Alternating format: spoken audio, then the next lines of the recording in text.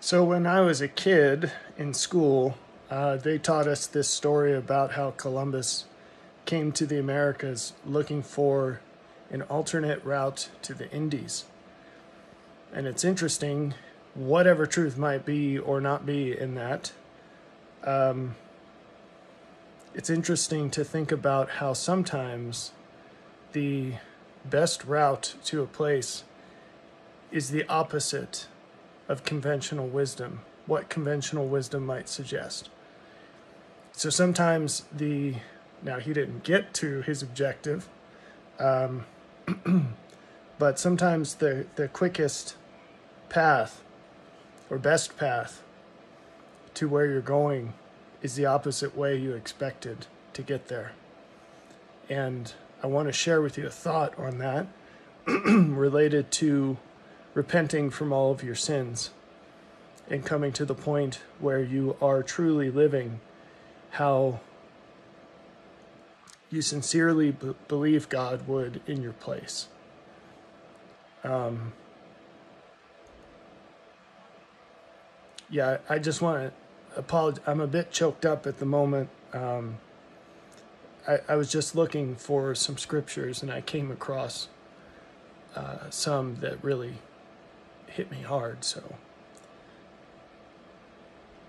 and that's one of the reasons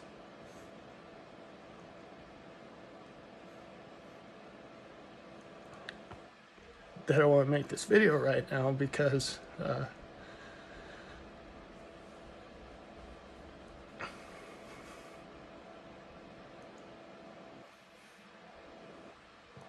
whenever my heart overflows with joy,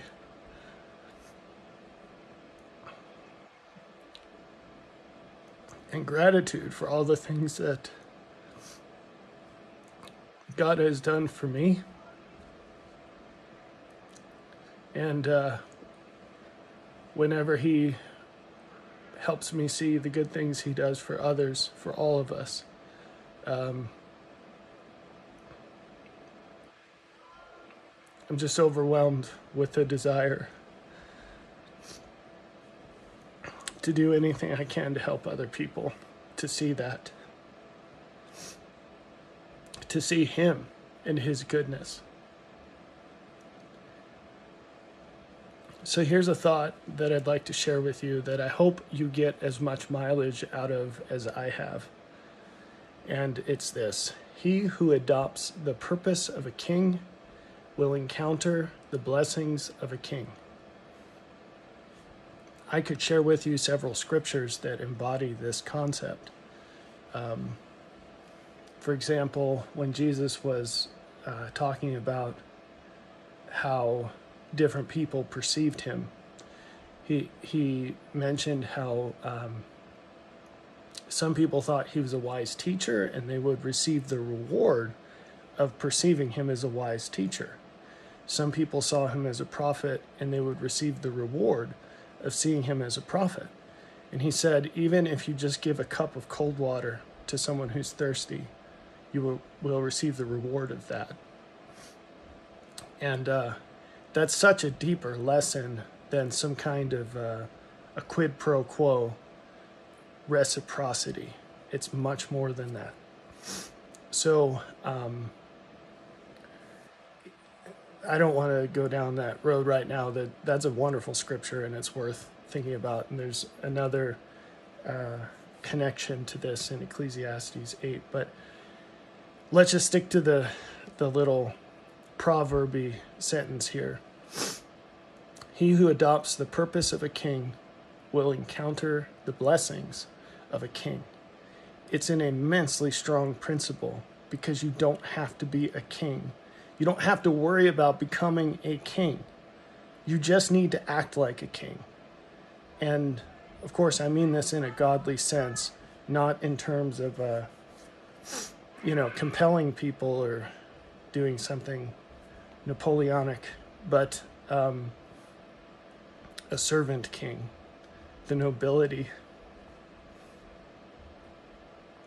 of God, the kind nobility.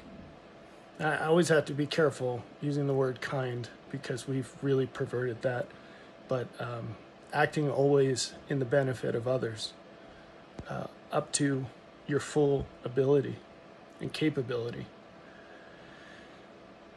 All right, so here's a snippet from a reflection on Acts 5:31. Speaking of Jesus, he was God who provided the example to us of how to be raised up by the Father through learning from him and becoming one with his purpose. So, if you adopt the purpose of a king, you will encounter the blessings of a king. Why? Because you don't have to be a king to get into a kingdom. You just have to be a servant. And why am I saying that like it's some kind of a hack? Because it is. So a king is a much better person than a servant. Again, I'm speaking in a godly sense, a meritocratic sense, meritocracy. And who is the King of Kings? Jesus Christ. If you adopt his purpose, he admits you into his kingdom. And it's not a quid pro quo. It's a case of you receiving his blessings, becoming aware of them, opening yourself to them. Because he's always ready. He emits these things at all times and in all places.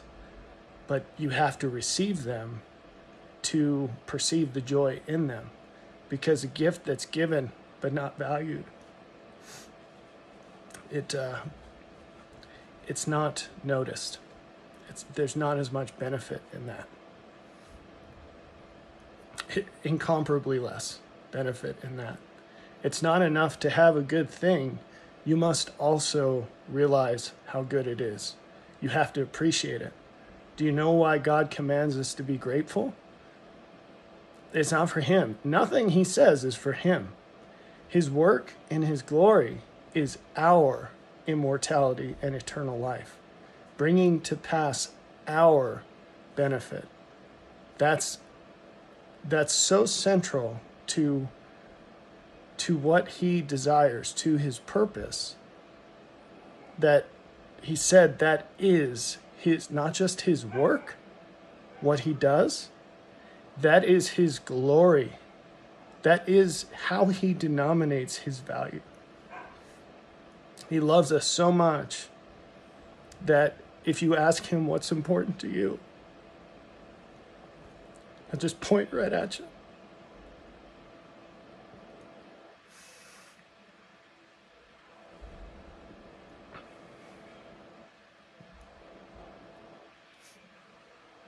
And so, how do we know how valuable we are to him?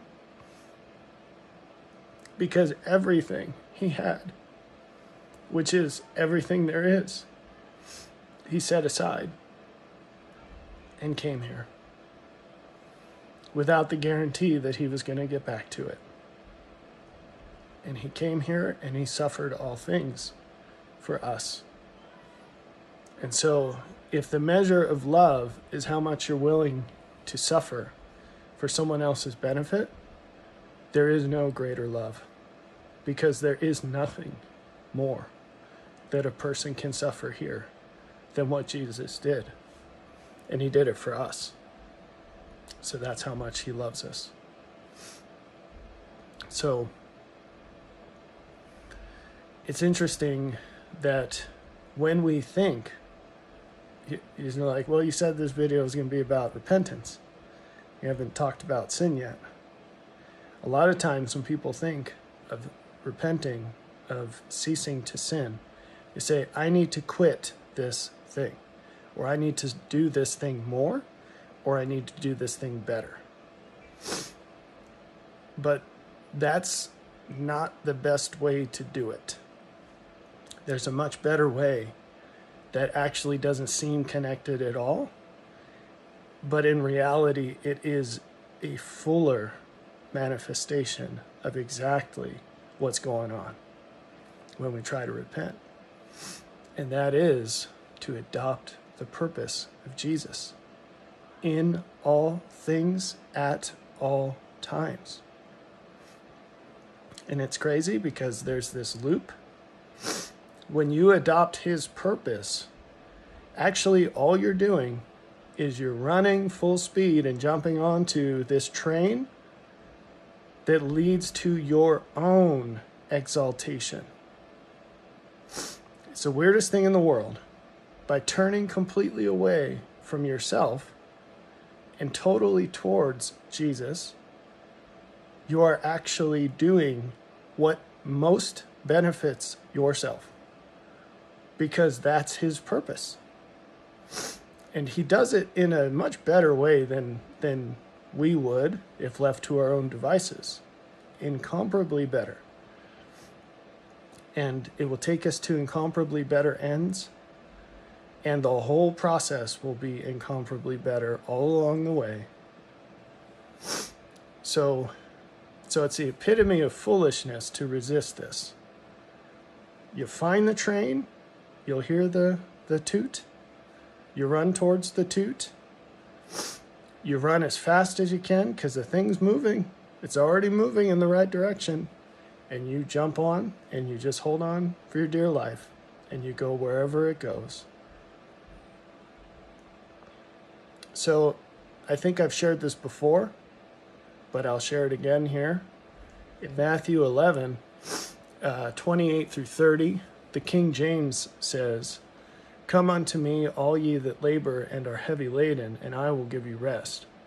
Take my yoke upon you, and learn of me. For I am meek and lowly in heart, and ye shall find rest unto your souls. For my yoke is easy, and my burden is light." Now, when you're doing this the wrong way, I should say the far less effective way, you'll feel like you're bashing your head up against a brick wall when you try to be better. And it's just so hard and it's grueling. And you read this passage and you say, what the heck? This is straining my ability to believe in Scripture because it's so far from my experience. So you might feel that way because you try and you fall and you just keep trying and falling. And each time it's not feeling any easier. Maybe it feels harder every time. So I encourage you to just turn the complete opposite way. Not away from Jesus, but towards him. And quit making your compass specific things. Like, I need to quit this. I need to start this. I need to do this better. Forget all that. At all times and in all places, just think, what would Jesus do? And why? And why should I? And you'll find that a lot of times these answers aren't so hard to come up with. Now, I want to share a reflection I've got on that passage. But one thing I don't want to forget to say is that if you find yourself at a loss to think of what Jesus would do in your place, ask him. Ask him in the moment. And if you get something, just follow that. And if it takes a little while, keep asking. And sometimes you can't wait because you have to act in the moment sometimes. So do your best. And then write it down. And then keep asking. And open your scriptures and search and try to read these stories and see what you can adapt to the situation where you're lacking guidance. And if you ask him, he will show you. And just because he's shown you something in the past doesn't mean that that's still the answer today. It's a great place to start. But just keep asking. Because as you do what he would do in your place according to your present understanding, he will give you future understanding. He will increment your familiarity with how he is. And that's the whole point. See, that's not a bug, it's a feature. Creation was specifically designed like a precise machine to give each and every one of us every single day the precise situation we need to draw as close to Him as we can in that amount of time, given where we are and what our exact capacity is now. So that's a true meaning of that bit where he, in our translations of the Bible, where he says, sufficient unto the morrow is the evil thereof. It's a terrible, terrible translation. But what he's saying is, the Father has provided exactly what you need each and every day so that you can draw as close to Him as is possible, given where you are, who you are, and so on. It's all precisely orchestrated for the greatest possible benefit to you. All right, so here's my version of that passage in Matthew 11. I shouldn't say version, this is my thought about it. Come to me, all those who are cumbered by the burdens of this world, and I will free you from them. Make my burden your own, and in me you will find freedom from the burdens of this world. As I seek and do the Father's will in all things, He teaches me more of how He is, and in Him I overcome the world. Live as you understand me to be. I will teach you more about myself, and the truth will make you free. Dedicate yourself completely to my service, for everything I ask of you is for your greatest benefit, and there is no easier way to overcome every challenge you face than by living according to my will. That's what He did, and that's what we must do. There is no other way, and there's certainly no better way.